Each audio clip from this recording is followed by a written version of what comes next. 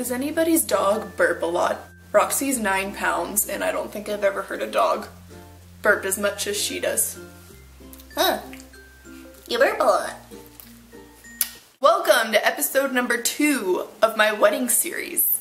I'm sorry if anyone is paying close attention that I didn't upload anything yesterday. I was really busy yesterday because my wedding dress came in. Yay! I wasn't supposed to get here till March, but it got here super fast, so I'm not mad. I'm happy about it. I went and did a gown viewing yesterday, made sure it fit and whatnot. Did fit for the most part. Obviously, my chest part did not fit that well, but that is because I'm built like a 12-year-old boy up here. Yesterday, doing all that, it kind of inspired me to do just some tips if you are doing any wedding dress shopping. These are just some tips from me to you on how to find that perfect dress. So before I go into any tips, if you are in the Denver area, I highly recommend that you go to the Bridal Collection. Their customer service is excellent. I mean, they're always friendly when you walk in the door. They're patient, because I know when I brought my whole group to go wedding dress shopping, I mean, the lady that I had was wonderful, and then the lady that I had for my gown viewing, she was just as wonderful. So tip number 1 when you are going and looking for a wedding dress is have an open mind. I mean, you're gonna go in, and I'm sure that everybody goes in and they're like, I want a ball gown, I want an A-line, I want a mermaid, and it's like, try to have a little bit of an open mind. Try on other dresses, so don't just stick with that one, because even though you may want a mermaid, you may end up loving a ball gown style. So just try to have an open mind when you go in there.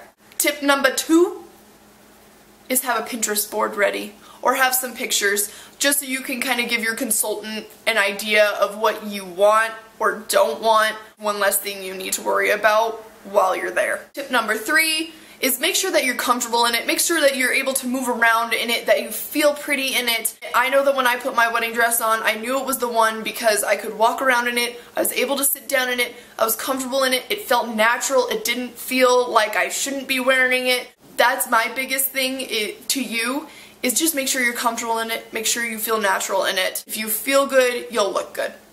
Tip number 4. Make sure that you love it. It's going to be a little overwhelming because you're going to have your mom and your mother-in-law and your friends or bridesmaids or whatever, and they're all going to want to see you in something different, which is totally fine. That's why they're there, and they love you, and they just want to see you in everything, and it's really fun for them as well. But at the end of the day, just make sure that you are comfortable in it, that you love it. Their opinion means a lot, but yours means the most. You are the one that's going to be wearing the dress, not your mom, not your bridesmaids, you. And for my final tip, kind of zhuzh up the dress a little bit. If you're a little bit hesitant about whether you're kind of like on the fence, like I like it but I don't like it, try on some accessories if you can. Try on like a jeweled belt or veils or whatever it may be. Just try to zhuzh it up just a little bit. Maybe that might change your mind. You know, you're not just going to be wearing the dress on your day, you're going to have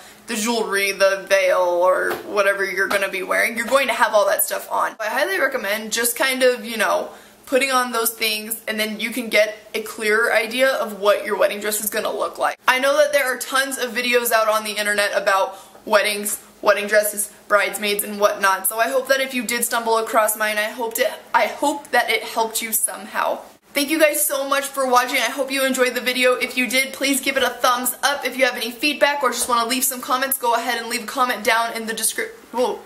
If you have any comments, go ahead and leave any of your feedback or whatnot in the comment section down below. And please subscribe to my channel, help my little channel grow, and I'll see you guys next time. Bye!